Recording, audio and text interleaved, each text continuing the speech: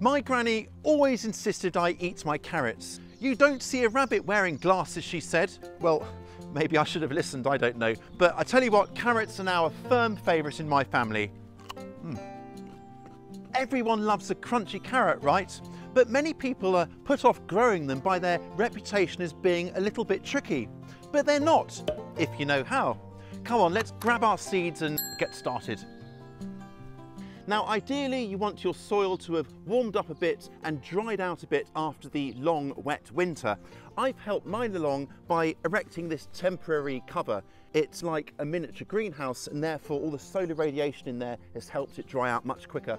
I'm going to dismantle it now, and then we can start sowing. It's best to sow your carrots directly where they're going to grow. It's easier that way, and it avoids any issues with bent or forked roots which you may get if you transplant seedlings from elsewhere. The soil itself should be free draining. In fact, this is one of the few crops that actively benefits from sandier soils. You don't want your soil to be too rich either, which can encourage forked roots, though honestly, I don't think it's that big a deal to have forked roots. It just gives them a bit more character in my opinion, and where else would you get all those comedy-shaped veggies from? Carrots grow best in full sunshine, but you can get away with dappled shade, especially if you're in a hotter climate. I'm making the rows that I'm going to sow into about a centimetre or ½ an inch deep, and I'm going to space them roughly 10 inches, that's 25 centimetres apart. That's the next row. Now, because this topping here for this bed is actually mushroom compost, it's a little bit coarse for the carrot seeds. So what I'm going to do is I'm going to make the drill here that I'm making slightly wider and slightly deeper, and then fill it with some nice crumbly potting mix that the seeds will more easily be able to germinate into. And then once they're away, they'll be fine in this growing medium. Carrot seeds are really quite tiny. So if you haven't got the steadiest hand, one way to space the seeds out a bit more evenly is to mix a pinch of your seeds with some sand and give it a good mix, and then sow pinches of your seed sand mix. That way the seeds will be more evenly spaced. I'm going to try my luck and just sow them as they are. What I'm sowing here is an early variety. That's a variety that can cope with these slightly cooler conditions at this time of year. It should give a crop within about, well, 2 months, hopefully. It's always tempting to just sow the last few seeds in your hand, but really it's best just to pop them back in the packet and save those for later, because you'll only have to thin out the seedlings once they've germinated. Now then, let's get these covered over. I'm going to cover them over with a bit more of our potting mix here, and then give them a water to get them started. I've only sown 2 rows of carrots today, and that's because I'll make another sowing in about 3 to 4 weeks time, and then on like that, so I get a nice succession of roots and they don't all come at once. The last sowing I will make will be in early to mid-summer, and that will be of a main crop variety to give big, fat, chunky roots that will store well over the winter months. Now, if it's hot and dry when you sow, one option is to mark out your drill and then water along it, let it drain through and then repeat. Then make your sowings and cover over with the dry soil. What that does is it gives the lovely moist conditions around the seeds that they need to germinate, but the surface remains dry, which makes it less attractive to slugs. More on that later on. Interestingly, holding back with the watering can actually pay dividends when it comes to flavour. It's a case of treating them a bit mean to keep them keen. So in most climates where there's a reasonable amount of rain, you may not have to water your carrots at all. That said, if it is quite dry, and especially if it's hot where you are, do keep your carrots watered, because if carrots struggle, then they will be more inclined to bolt when they flower prematurely, and that makes the roots taste inedible and really tough and leathery. Once the seedlings have germinated, you'll probably need to thin them. The first tender young roots that you pull out as thinnings are great eaten whole in salads or lightly steamed as a rather chefy addition to the dinner table.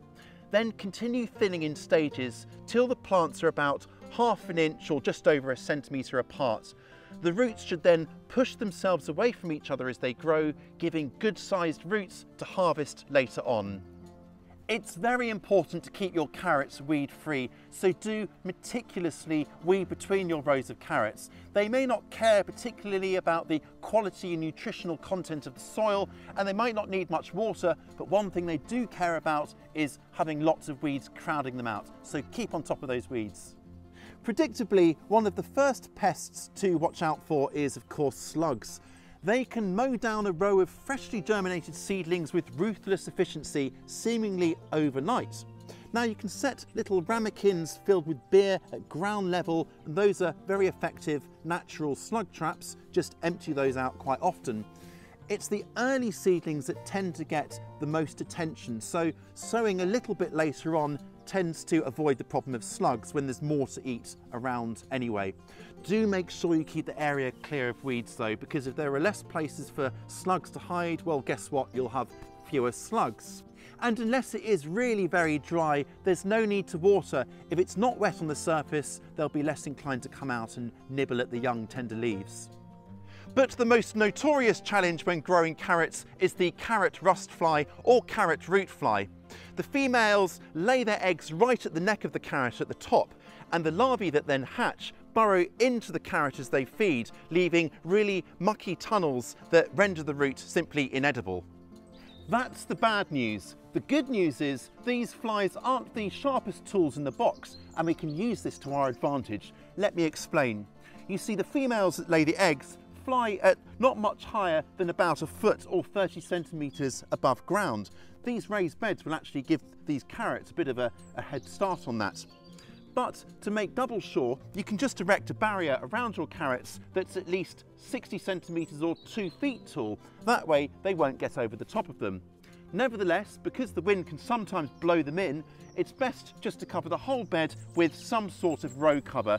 I'm going to use horticultural fleece because it'll add a little bit of warmth this early in the season, but you could use an insect mesh as well for this.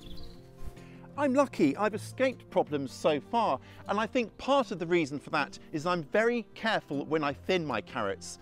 I thin them on a still day when the wind won't carry the smell of carrots on the air to attract the flies, and I also thin in the evening when the flies are less active anyhow.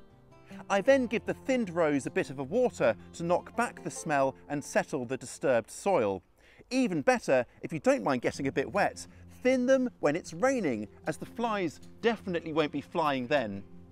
A surefire way of sidestepping carrot flies is just to grow your carrots in a container, and the taller the better, because it'll raise your crop out of the danger zone of these low-flying insects. Carrots like a fairly free draining and also quite a poor soil, and that improves the flavour. So growing in containers is a great way to tailor make the potting mix for those carrots, especially if your soil outside is a bit heavy. Now, you can use anything that gives that free draining texture that the carrots love. Sand mixed with potting mix, for example, 50-50.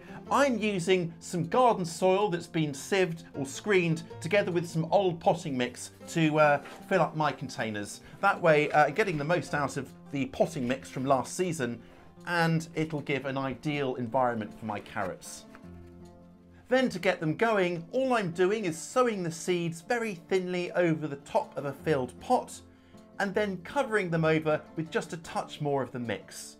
Water well, label and set into a sunny position. In the greenhouse here, we'll give them a bit of a head start this early in spring. Oh, and if you can raise the pot above the ground, on a bench or window ledge for example, all the better. No flies will manage that.